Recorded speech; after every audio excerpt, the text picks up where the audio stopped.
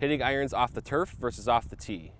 A lot of golfers are curious about it. We're going to hit some shots today and find out with TrackMan.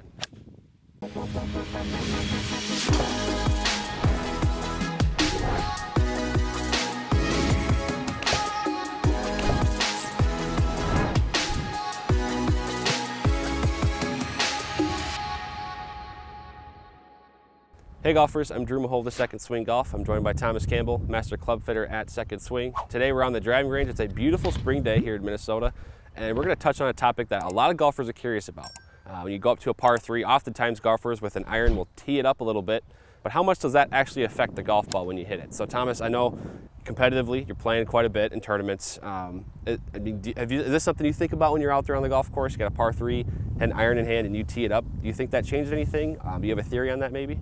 Yeah, absolutely. I actually do play that shot just a little bit shorter if I tee it up a little bit. It depends on the golf club. For example, if you're hitting a 4-iron off the tee versus off the ground, it's going to be a little easier to hit that 4-iron. If you're hitting a pitching wedge off the tee or off the ground, then it's probably not going to be too much of a difference, but I would expect more of a difference with the 4-irons versus with your shorter golf clubs. Yeah. One thing I've kind of maybe gone with is about 2 or 3 yards. Just play that shot 2 or 3 yards when I'm teeing it up. Okay, interesting, because I know I have no idea, and I think you've mentioned this before when we were kind of warming up here, is, you know, with a wedge maybe on a really short par 3, you might just play it off the turf anyway. But I know on longer par 3s where I need a longer iron, I for sure want that thing teed up just to get cleaner contact. But I'm curious what TrackMan tells me today, because this will be a good one. I think a lot of golfers will learn something. Yeah, I would be worried teeing up with a pitching wedge, because I'd be worried about it getting a fly or lie, or all of a sudden it was going really far.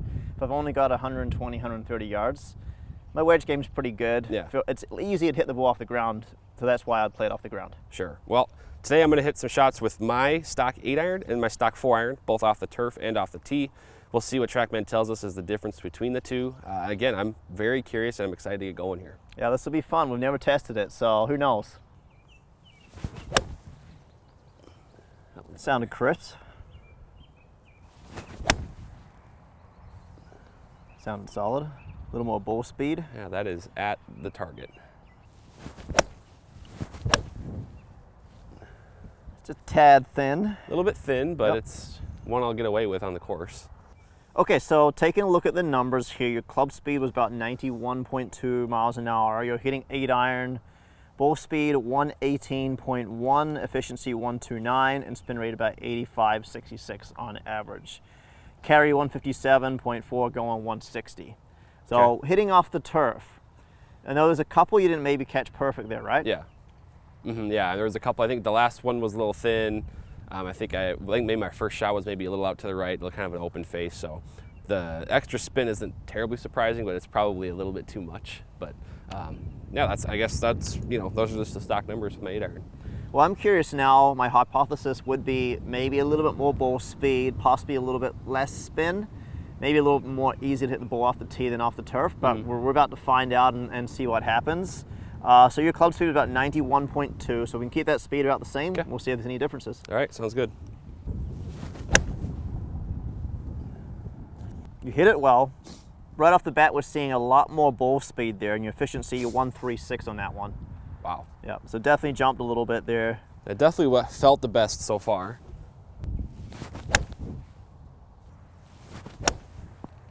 Interesting. They're all a little bit left of the target so far. Once again, a little more ball speed, a little higher efficiency, and a little more spin. The more spin has been the surprising part for me so far. Yeah? I feel like it's going a little bit higher too.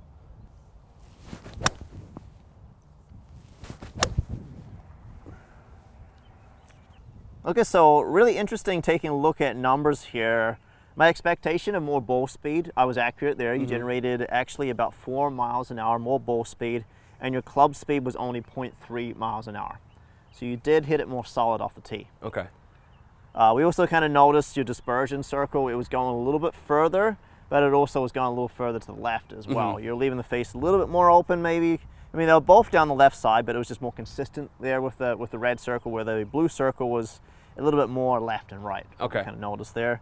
Efficiency, because your club speed was the same and your ball speed was higher, your efficiency at 134 versus 129. Wow. So big difference. The one hypothesis that I got wrong though is spin. Yeah. So generally speaking, with the driver, you tee it up high, you hit up on the ball, it's going to spin less. Yeah. Well, with an iron, kind of interesting here, your spin rate was actually 800 RPMs more. Really? So 93.59 versus 85.66. So that's kind of interesting that the ball was spinning more. My concern, actually, when I'm playing is, especially when I'm hitting a wedge, getting a flyer, all of a sudden it's not going to spin. So that's really interesting, the fact that the spin rate was higher, at least retain the spin rate. Yeah, interesting. And now I will say too, just as a player, with an 8-iron for me, I was just like, there's more confidence too. Ball's teed up off the ground. That could have influenced me mentally a little bit in terms of swinging a little bit more confidently, I guess. But interesting that, I didn't expect that much of a difference in spin. That surprises me. I mean, it felt like a cleaner strike through. So I guess that's kind of maybe dependent on where you catch it on the club face a little bit. You talked about height. You mentioned you feel like it was flying a little higher. It was 11 feet higher off the tee. And then your dynamic loft, this is always interesting because I always like looking at dynamic loft and compression. Your dynamic loft was actually higher off the tee and lower off the turf. But you're talking about 0.7, 0.8 degrees. Okay, so not a huge difference. Yeah, but you think when the ball's on the ground, you want to try and compress that. You want to kind of hit down on it a little bit. So that was kind of interesting that the dynamic loft was less off the turf versus off the tee. So that again is kind of maybe a mental thing when you look down, you got the ball off the turf, you maybe do want to compress it a little bit more, and you're kind of thinking that in your mind. Versus off the tee, you can kind of, maybe sweep it a little bit more. Yep. And then let's take a look at your attack angle. Let's see if there's any difference there too. You actually did hit down on the ball more off the tee than off the turf. Really? Okay. I actually thought you might have been your attack angle might have been more off the ground. But it's kind of interesting there, and we're talking -4 to 0.7 to -5.4. It's pretty normal for an 8-iron, kind of right in the middle, as you're not a picker, but you're not a digger either. Sure. I thought that there wasn't maybe as much turf interaction off the tee, but for sure as we can see there, your attack angle actually was down a little bit more. Interesting. All right, so 8-iron, we saw a little bit more ball speed, the ball went a little bit further. We're talking 3 yards. Look at that. That was a pretty good guess. That's exactly what you said. Yeah. All right.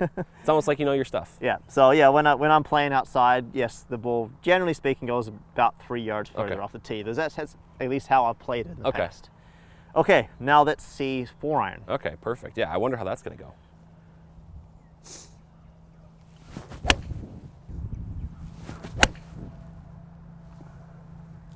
That one struck well.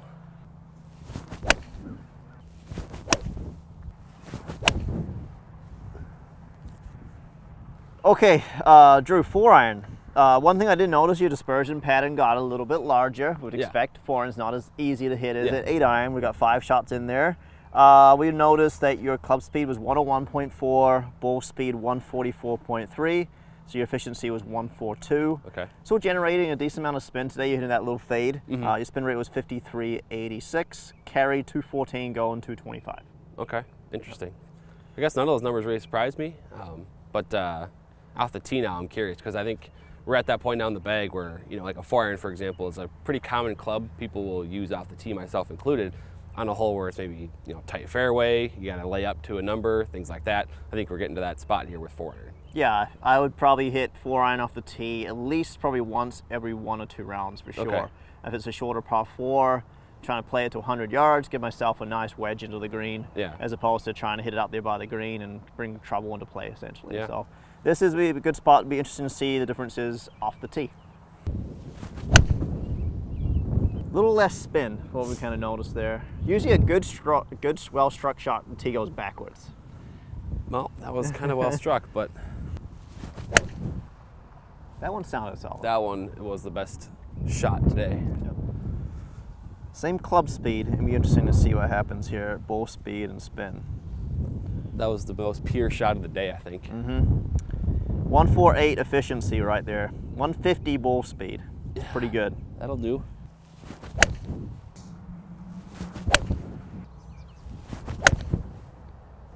Another good one there. Yeah.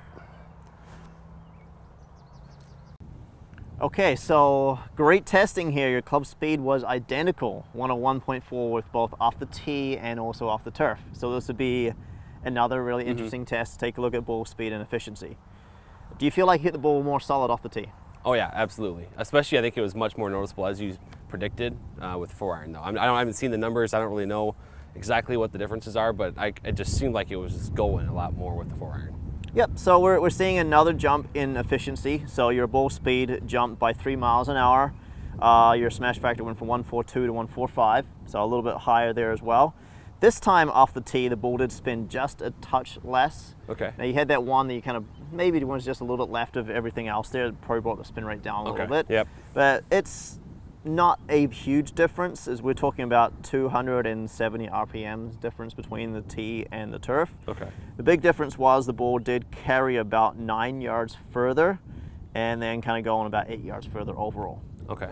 So interesting. Yeah. I mean, I feel like going in, and you did predict this too, but you know, you're going to expect a little bit cleaner contact, which will result in more distance off the tee. If you had to even teed up just, you know, what, a centimeter, a couple centimeters off the ground, you know, it's going to make that much of a difference. And so again, it just, for me too, that piece of confidence that you get hitting with the ball a little bit elevated off the turf, I think it does make a big difference, and I think it will for a lot of golfers too. Yeah, and once again, it did fly higher off the tee as well. We're talking off the turf, you're flying at 95.2 feet in the air, 118.2. Oh wow. Off the tee. So that definitely did jump up a little bit there. It's kind of interesting that it was flying that much higher and the spin rate wasn't much higher either, which is kind of interesting. And then you can kind of see your dispersion pattern. I'm looking at the green circle versus the purple circle. The green circle was definitely more consistent. That's when you're hitting it off the tee. Okay. So a little bit more consistent on that carry distance overall. Yeah, and I think this is part of the debate too, where maybe 4 irons, 5 irons, I mean 3 irons for some people. It's tougher to hit in general, but then especially if you get off the turf, keeping it consistent it's a more difficult club to hit. And so I think that's where at this part of the bag, you're really going to see the difference off the tee versus off the turf. Yeah, one thing I also noticed is you were fighting a little bit of a fade today. What we kind of noticed when you hit the ball off the tee, it wasn't fading as much because you were getting a little bit more solid contact. It was fading more when you were hitting the ball off the ground as well. Yeah, for sure. So I think, my takeaway from this is that there's certainly a difference.